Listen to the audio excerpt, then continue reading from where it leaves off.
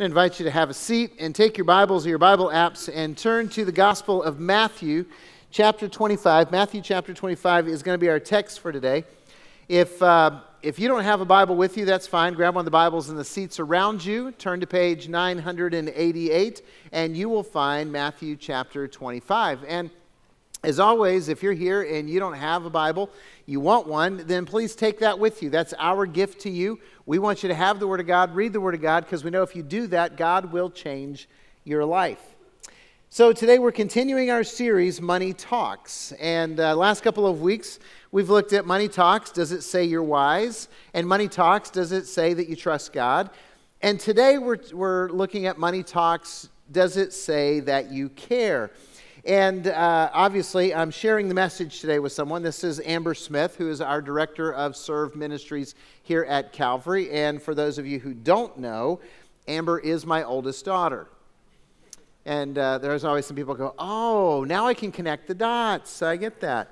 She's not here because she's my daughter. She's here because God's been calling her into ministry since she was 12 years old. She has a bachelor's degree in biblical studies and a master's degree in divinity from Southern Seminary. That's why she's up in this place. And she has a heart for people and for this question about do you care? So does your money say that you care? Now, most of us want to be seen as compassionate, caring people. Right? I mean, most people don't label themselves as an uncaring, cold-hearted jerk. You ever met someone who just say, yeah, I'm a cold and uncaring jerk? I mean, we all know those people, but they're not really aware that that's how they are. And most of us, if we were to label ourselves, we would say, you know what, I care about people, I try to care, I try to be, kind, and I try to be compassionate, and that's all well and good, but the question that really matters is, would Jesus agree with your assessment? His assessment is the only one that really carries any weight.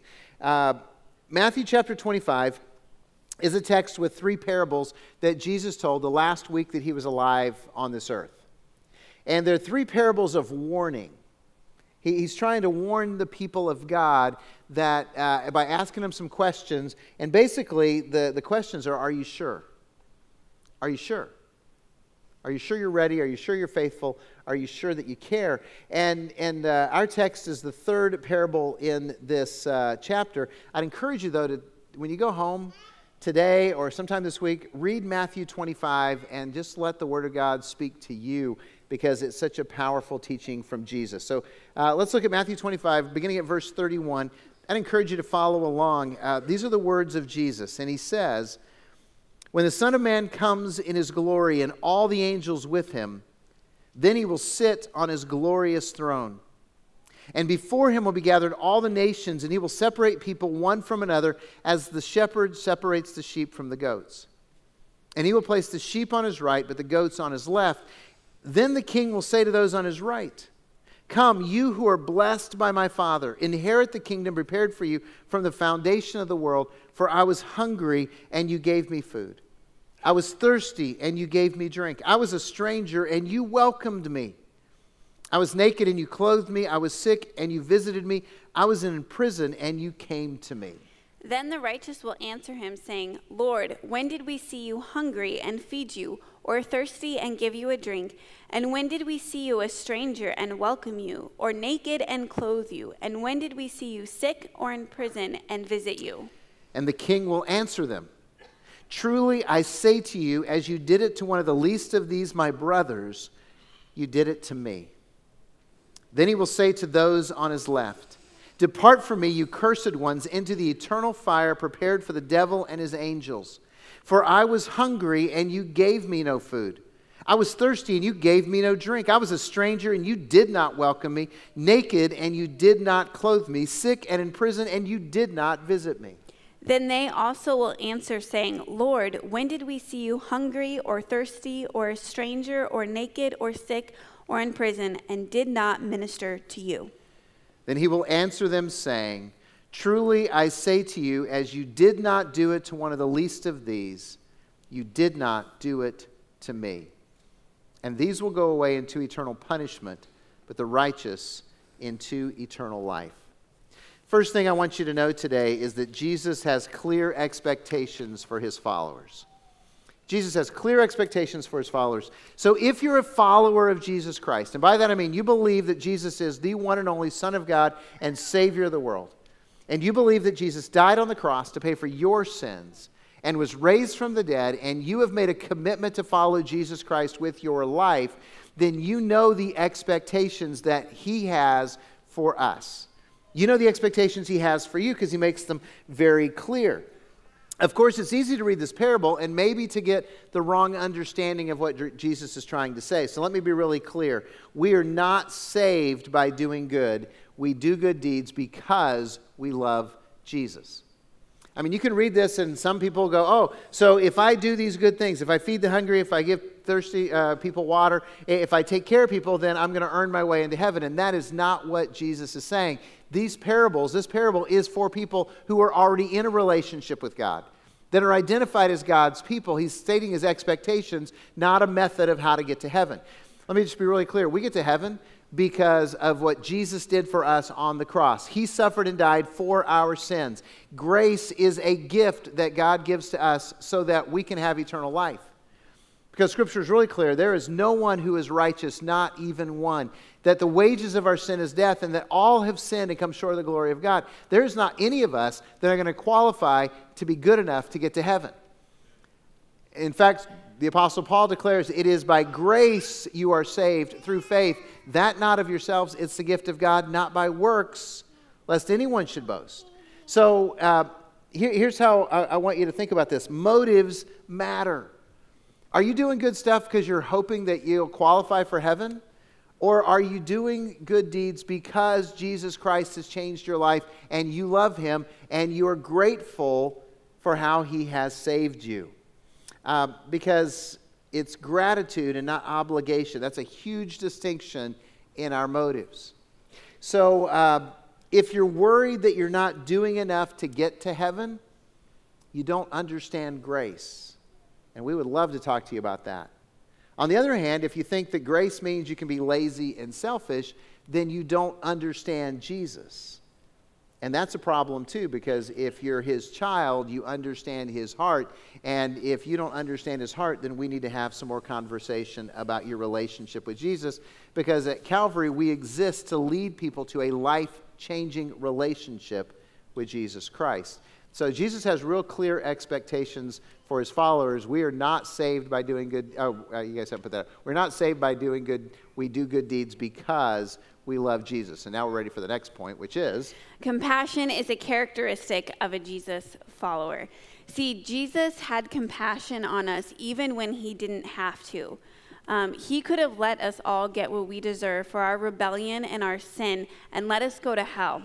But thankfully he didn't. Instead, he came to earth and went to a horrific death on the cross so that we could be forgiven of our sin and have a relationship with God. And that is compassion. And all throughout Scripture, we see how Jesus had compassion on people. And we can see that in Matthew 9:36, when it says, when he saw the crowds, he had compassion on them because they were helpless and harassed like sheep without a shepherd.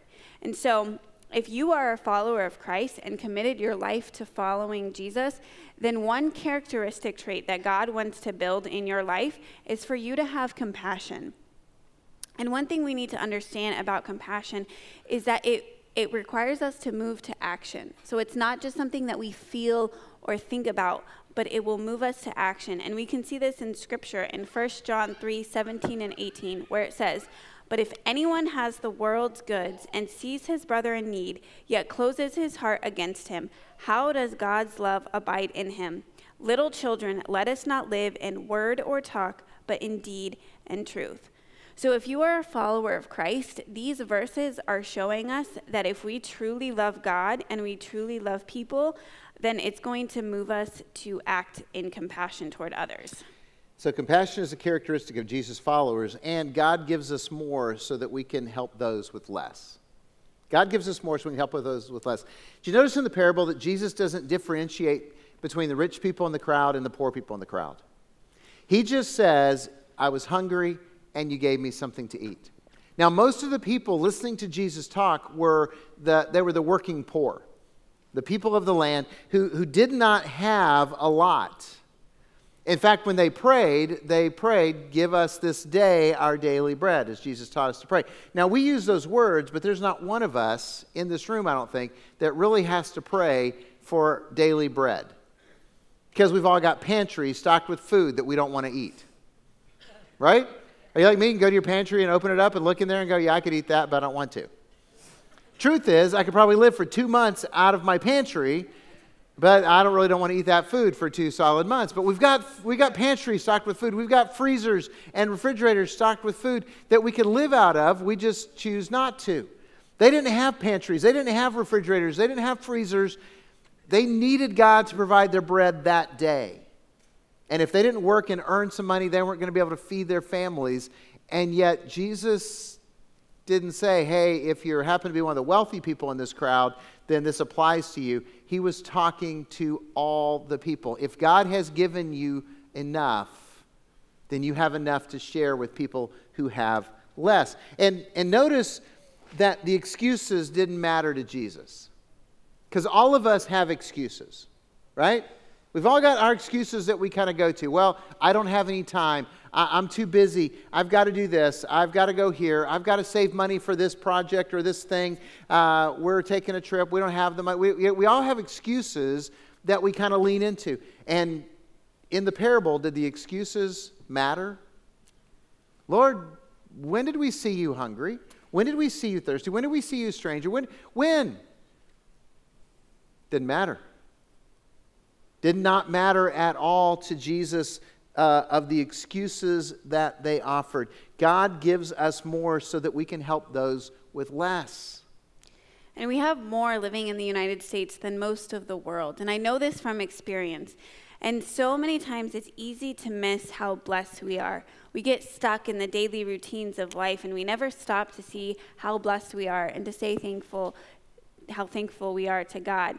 And I've had the privilege of traveling the world and seeing people live in poverty. And I know many people don't have that opportunity, which is why we brought the compassion experience here to Calvary. How many of you guys have already gone through the compassion experience? Here. Okay. How many of you guys are planning on going through? Okay. If you already haven't planned on going through, you can go right after this service and walk through. There's 3 stories. You can go through one of them or all of them. They'll be open today until 5, and then they're open 9 to 5 tomorrow as well. So I really encourage you to go through because it's going to be so beneficial in seeing how blessed we are. And the reason for that is because you'll get to hear stories of real children and their life experience.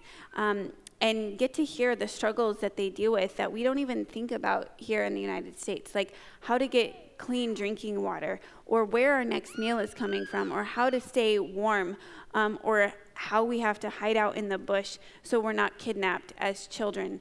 And so going through will just show us how blessed we are by where we live. And there may be some of you sitting here in the room who think, well, I don't have the means or the funds to be generous. I can't help sponsor a child.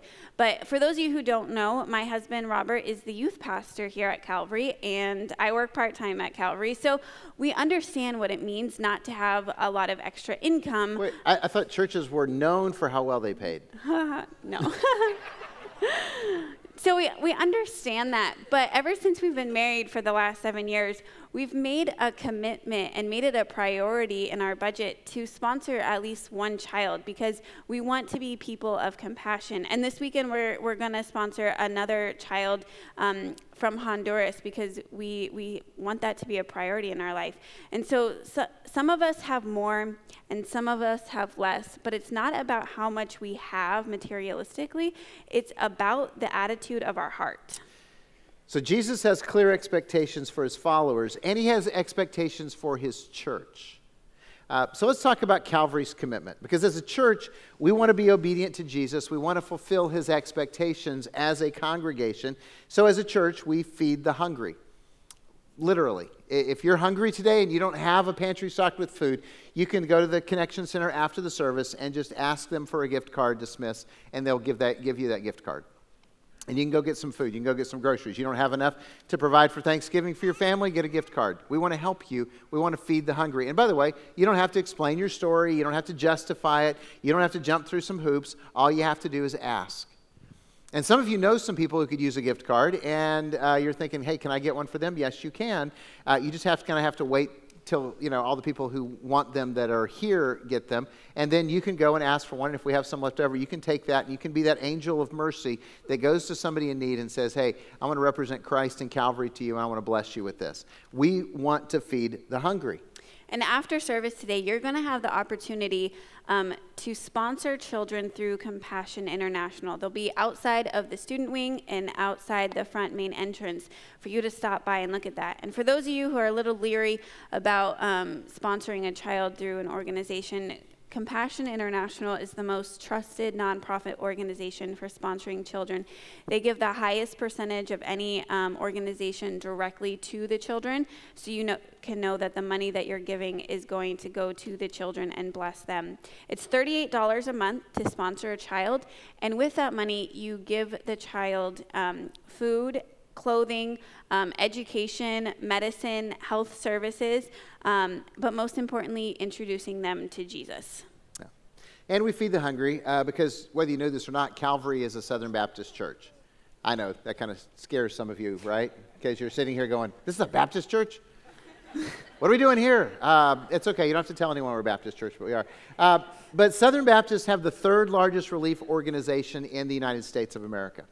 We have over 75,000 trained volunteers who serve in disaster relief. And so we feed the hungry. They roll up with their disaster relief trailers, open them up, start cooking meals and feeding people. And so they've been in Houston after the hurricane, in Florida after the hurricane. They're in Puerto Rico right now helping people who are hungry by feeding them. So we feed the hungry, literally, and we give water to the thirsty. We of Calvary have raised money for 18 wells in Mozambique, which directly impacts 18,000 people to have clean and safe drinking water. And the really cool thing is that these wells are placed next to churches, so these people are also being introduced to Jesus as well. Yeah. By the way, you guys rock for giving the money for those wells. I just got to tell you that. That is awesome. Yeah. Hey, we cover other needs as well. We send medical teams to Thailand. We feed, clothe, educate refugees in Athens. We're taking trips to both those places in the not so distant future. So if you're interested, let us know. We'd love to take you along with those because we want to meet all the needs. And next weekend, we will have our Christmas bags out that we do every year for Peach Springs and Mexico. But this year, I'm really excited. We are adding a third opportunity, and we're doing Christmas presents for foster care families in Lake Havasu City. So you have 3 different ways that you can get involved and be a blessing to people. And for the future, just so you guys know, if you decide you want to sponsor or look at sponsoring a Child of Compassion, and you go out to one of the tables, you're going to notice that most of the kids are from Honduras because Calvary is adopting Honduras as our compassion country. Compassion has started taking people to meet their kids that they sponsor. So you can sponsor kids, you can meet them face to face. And so we're planning trips in the future where we're going to go down as a group to see the kids that we're sponsoring in Honduras. So we're partnering with them as a country. Now, if you don't want to sponsor a child from Honduras, but you want to sponsor a child, there's other countries available. But we're doing that as a church. And my hope, my dream is that one day we will actually partner with Compassion to plant a Compassion church in Honduras. What they do is for $75,000, they build a building, hire a pastor, and sponsor 300 kids with the food, clothing, education, all that kind of stuff. But they do it through a church. Compassion does all their centers for kids through churches. And so I want to sponsor a church because then you're going to be impacting over 1,000 people's lives as we touch those families with children who need that care. So that's Calvary's commitment. Let's talk about your opportunity. Your opportunity, because this parable is a warning for the people of God. It's for us. And the rebuke in it is real. And this is your opportunity to identify and make decisions that impact your life and the lives of others. So first of all, understand we are blessed to be generous. Have you ever wondered or thought about why God has blessed you the way that he has? And the reason is it's not about us. God has blessed us so that we can be a blessing to other people. Psalms 112:5 says, "It is well with the man who deals generously and lends, who conducts his affairs with justice." And so God has blessed us so that we can bless other people. And so are you living your life like you are blessed by God? And so for those of you who are struggling to see how blessed you are, we're going to compare the U.S. around the world and just see what it's like if you were to be in another part of the world. Because we do live in one of the best countries in the world with the most resources and opportunities. And so we're going to look at Honduras, since our church is sponsoring Honduras through Compassion. So if you were to live in Honduras, you would make about 90% less money than you do in the United States. The average income in the U.S. is $52,000. The average income in Honduras is $4,800 a year. So a huge difference. If you lived in Honduras, you would use 95% electricity than you do, less electricity. The reason for that is because people just don't have access to electricity. Or if they do, they only have it in a small window during the day to use that electricity. I don't want to freak you out, but that means you wouldn't have internet. Okay, yeah. See how No difficult phones. it is? Yeah. This is a statistic from Forbes, and these links are in your bulletin if you want to go and read the articles and learn more about this information. So it says the bottom 10% of Americans, so low income, poor, live better than the top 10%, so the wealthiest, of Italy, Israel, Russia, Portugal, Brazil, Turkey, Mexico, and many, many other countries. So we living in America, no matter what economic status you're in, live better than the wealthiest people around the world. And then this is a quote from the Pew Research Center. It says, "Many Americans classified as poor by the U.S. government would be middle income globally." So we have so much simply by where we were born and where we live. And so let's recognize the blessings that God has given us and decide to be generous. Hey, we got a holiday coming up Thursday. You guys know what it is?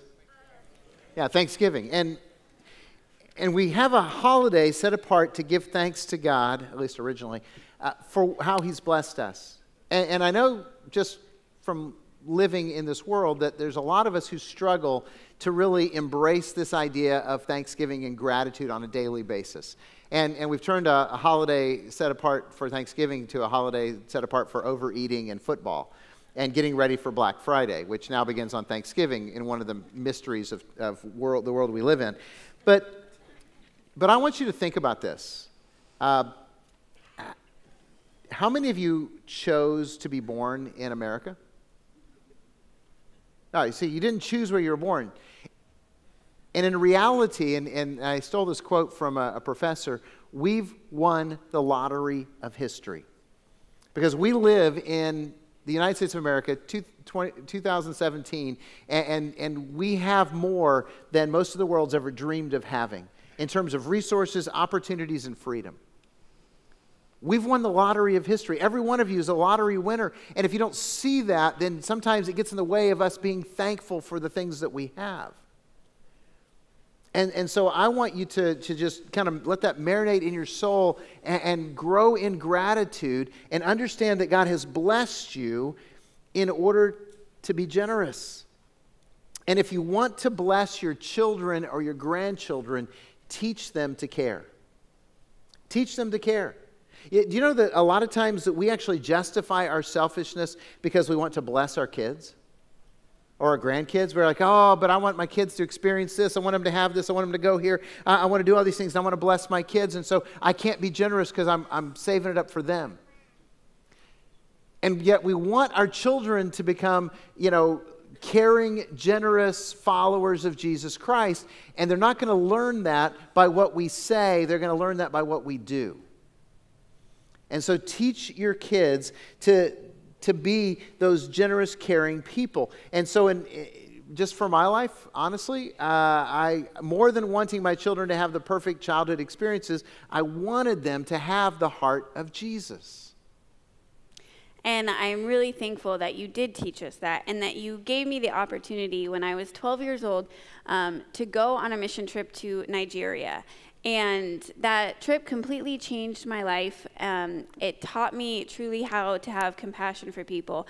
And I would not be who I am today without going and experiencing what I did.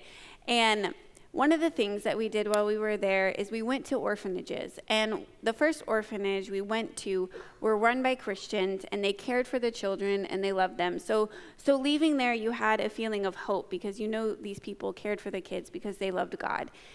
The second orphanage was nothing like that. It was run by the government, and these people didn't care at all about the children. What we did was we took food and we took toys to the orphanage for the children. And the people that took us said most of the food probably wouldn't reach the children because the people who ran it would either take it home for themselves or sell it to make money, which breaks my heart. But that's not what made me the most upset. Is as a 12-year-old girl, I had taken all these toys that the church collected so we could go and set them up, and the kids could come and pick out a toy, and we could play together and talk and have fun. And that didn't happen at all. The people who ran the orphanage marched the children in like they were prisoners, didn't let them talk or anything, and just threw toys at them and shuffled them out. And it enraged me so much because these people didn't care at all about these children and had no compassion for them whatsoever. And that experience showed me what injustice is in the world, and it taught me that I want to be a person of compassion and I want to care about people, especially children. I want every child to have a healthy, thriving life and to have an opportunity to meet Jesus, which is why I am such a huge supporter of Compassion International, because that's what they do. And you have an opportunity to be a part of that and to change a child's life today after the service and to make an eternal difference in a child's life. So I would hope that everyone would want to sponsor a child and make that impact. Yeah, on a personal note, Merle and I are also huge fans of Compassion. We've been sponsoring Children of Compassion since our girls were little. And we wanted them to know that other children in this world matter to God just as much as they do. And so we're actually on our second generation of Compassion kids. And since now we're grandparents, we're going to sponsor 2 more children, 1 for each grandchild, this weekend. And so when we go to Honduras, and I can see my kids down there along with you. But it's just something that if you got kids or grandkids, you may want to think about. Of course, you know, your kids might be more prolific than my kids, and I don't know if I'll be able to keep this up and afford it. But I do want more grandkids, so I'm willing to take that risk. So, but it's one of those things that we decided to do because, again, I wanted my kids to know that other children matter to God just as much as they do. Another person besides my parents who taught me to be generous and to care about people is my Nana. And she's one of the most generous people that I know, and she taught me so much about caring for people and serving them. And what she did was, when I was 7 years old, she decided to change Christmas up a little bit. And she had a budget of $100 for each of her grandchildren. And what she decided to do is to have us take $50 of our Christmas budget and give it to Samaritan's Purse. And what they did is, at Christmas time, they have a catalog where you can pick different things to send around the world, things like medicine and goats and chickens and blankets and food for children and all sorts of things. And so it was so exciting for us to get the catalog and go through and pick out the things that we were going to give to people. And my sister and I soon decided that we wanted to give all $100 of our Christmas money to Samaritan's Purse because we loved it so much. And it was one of the most important things as a child for me to teach me to be generous and to care about other people and to see how blessed I am. And honestly, it's the best Christmas memories that I have, because I don't remember many of the toys and gifts that I got growing up, but I have these wonderful memories of giving to Samaritan's Purse. And it's something that we still do as a family today. So if you're a grandparent, I would highly encourage you to think about doing something like this. Samaritan's Purse still still does this, and Compassion International also has gift catalogs, and you can pick those up on the tables as your way out if you want to do something like this. And not only that, but it'll be the only Christmas gifts you give that are tax deductible. Just a win-win if you, I'm saying, if you're thinking about that. Hey, remember, if you want to bless your children, teach them to care. Money talks. Does yours say that you care? More importantly, does Jesus say that you care? Because now you know what he expects his children to do. And I just want to close with this thought. This message is not about sponsoring Children of Compassion. Obviously, I believe in sponsoring Children of Compassion, and I would love it if every family in this church said, hey, we want to sponsor a child of compassion. But the point of this message is not to get you to do that. The point of this message is this. One day, every one of us in this room will stand before Jesus and give an account of our life. And when he does, when you have to stand before him and he speaks to you, I want you to be in the group on the right. I want you to hear, come you who are blessed of my Father, inherit the kingdom prepared for you from the foundation of the world. If that day was today, is that what you'd hear based on your life? If the answer is no, then you have an opportunity to change course. It's called repentance and surrender to Jesus. We sang about it earlier.